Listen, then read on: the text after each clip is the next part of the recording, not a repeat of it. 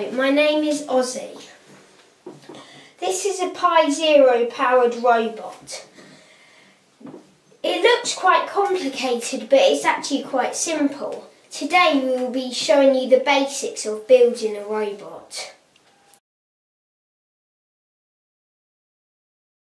Here is an assortment of lots of different components needed to make a robot.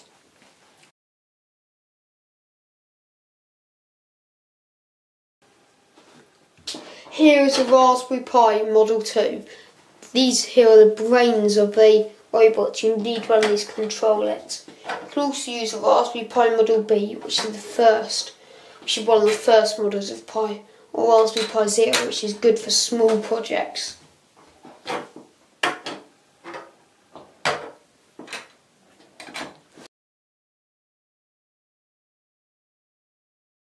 You need to use motors to control your robot. You could have different types of servo motors. This type is quite easily come by and is quite cheap. Or you could have, this is another type of servo motor which is quite small and skinny. You could even have a stepper motor which you can control the movements quite precisely.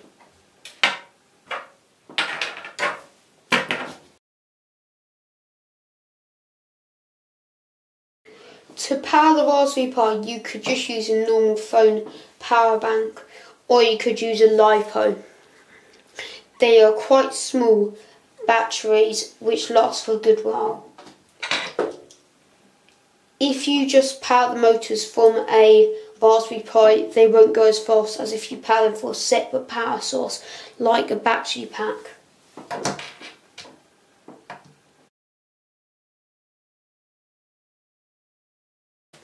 Most basic robots can just drive around and everything.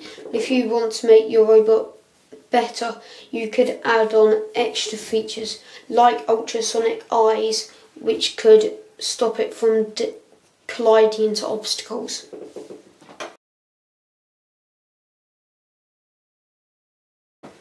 The most important thing in the robot is the H-bridge. This allows you to reverse the polarity of the motors.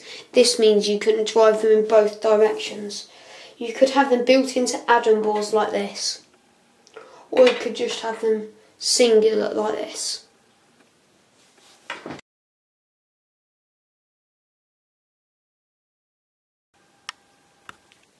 Here is a simple way of thinking about an H-bridge.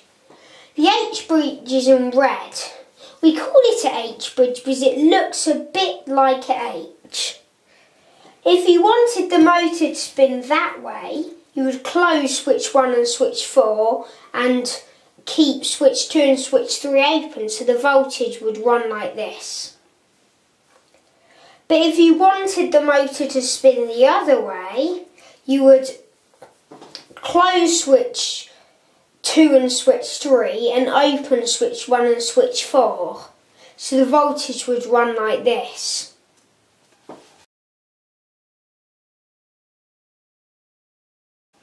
The L9110 that we're using just 2 H-bridges on it, so to control 2 motors, but today we're only going to use one of them because we only need to control 1 motor.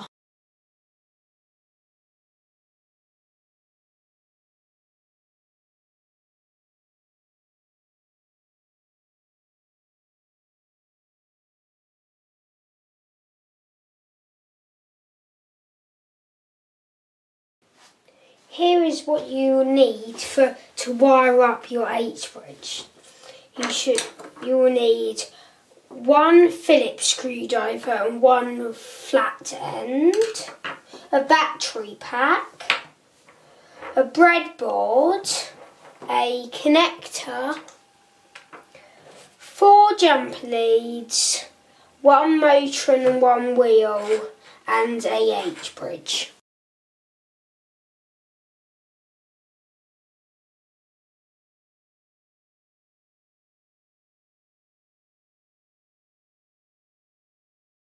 Step 1 is wiring the motor to the H-bridge.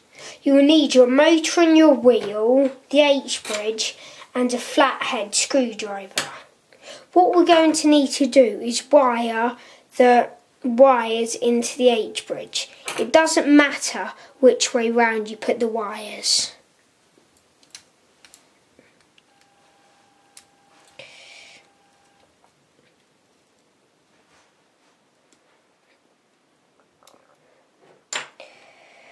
You're going to have to screw the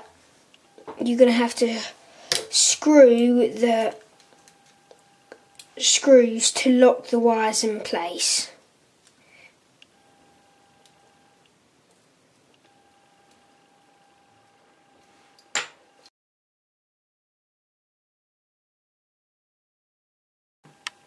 Step 2 is connecting the battery pack to the connector and the breadboard.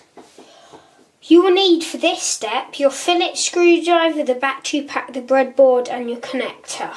It's easier to do it without the batteries in. We're basically going to do the same thing we did with the motor and the H-bridge, but instead using a Phillips screwdriver. Once again, it doesn't matter which way round you put the wires in.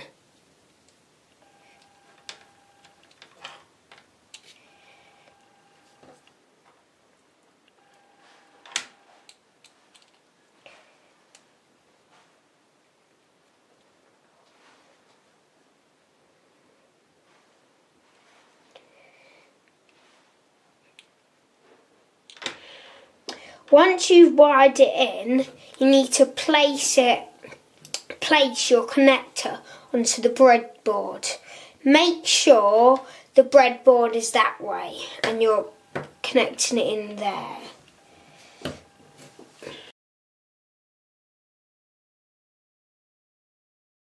Step 3 is to connect the battery pack to the H-bridge using 2 jumper wires. To do this, you need to connect the jumper wires into the breadboard. Then you need to connect the red wire to the pin which says VCCA and the black wire to the pin which says GRND, which stands for ground.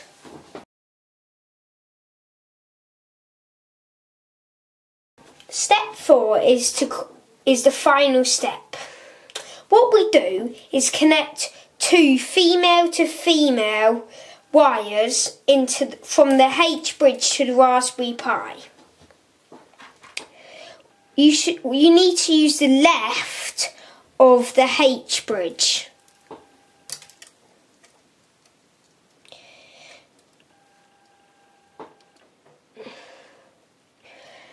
We're going to use pin 14 and pin 15, but you can use any GPIOZero pins.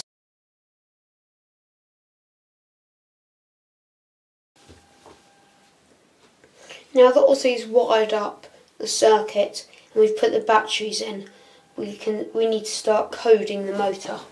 First, you need to import the GPIOZero library, which helps us to code the motor easily.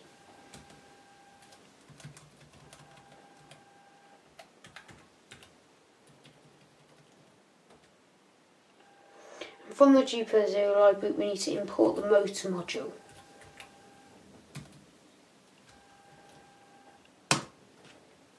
Then after that, we need to import the time.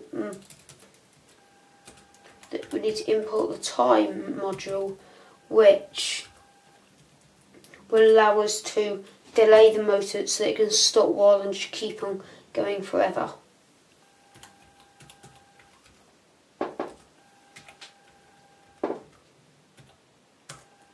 After that, we need to set the motor to the pins we're using.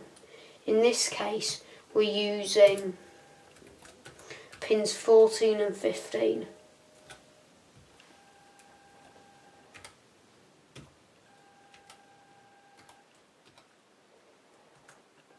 Next we need to tell the motor to go forward, which is very simple using GPIOZero.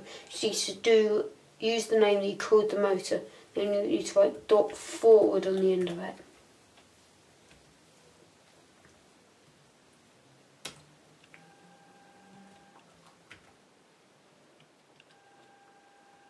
Then in open brackets you need to write the speed.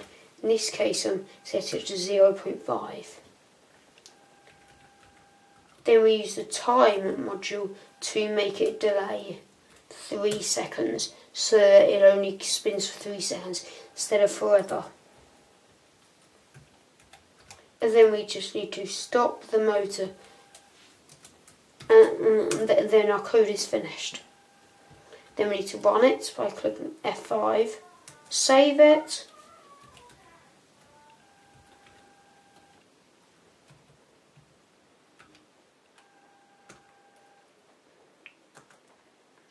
then it will run.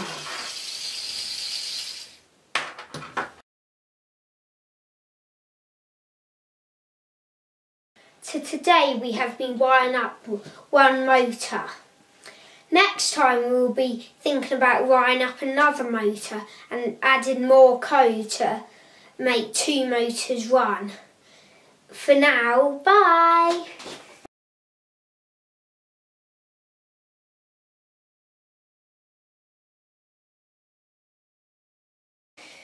Then what we need to do is screw the screws to keep the wire in place.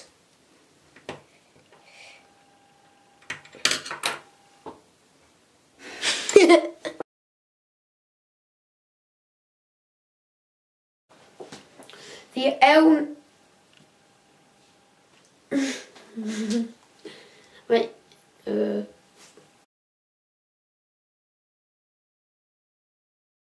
Bye. Oh. Ozzy, be quiet!